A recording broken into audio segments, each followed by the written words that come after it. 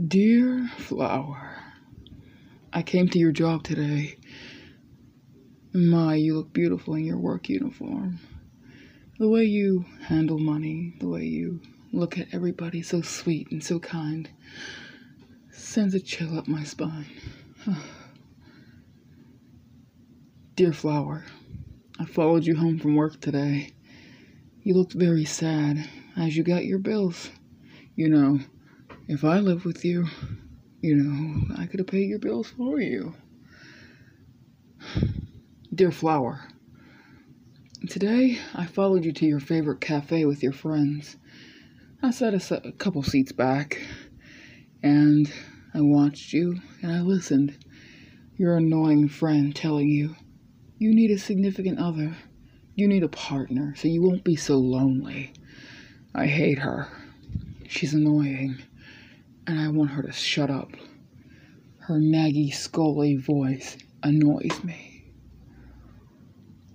Dear Flower, I saw you walking your dog today.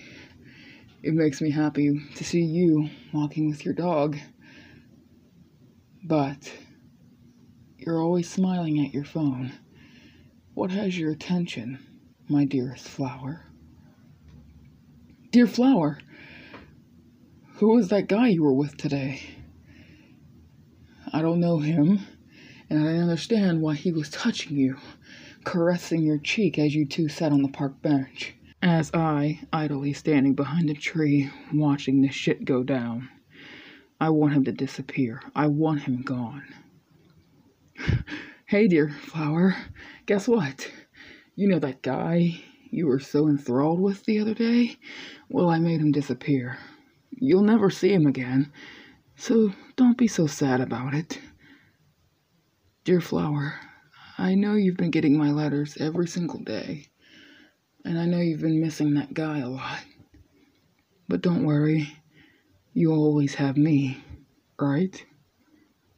Dear Flower, I want to spend more time with you.